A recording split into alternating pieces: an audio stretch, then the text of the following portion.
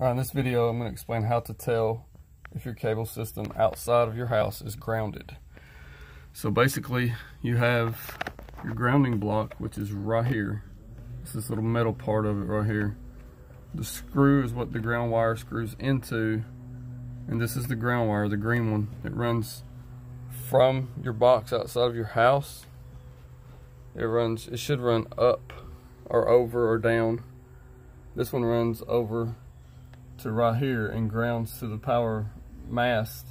They do have it where they ground to the side of the power meter, or they ground into a grounding rod into the ground itself.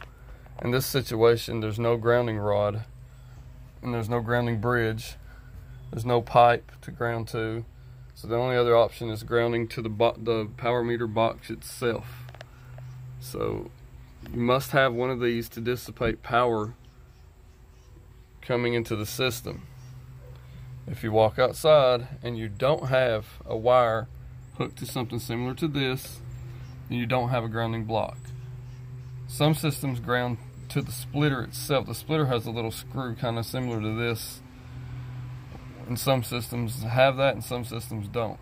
So must have a ground line, must be grounded at the box or to a ground rod sticking out of the ground, or a bridge.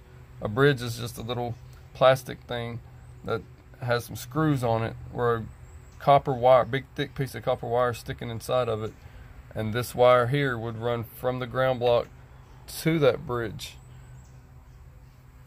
That's the only way you can tell if your cable system is properly grounded. Thank you very much. Please watch my videos and subscribe to my page. Have a good day.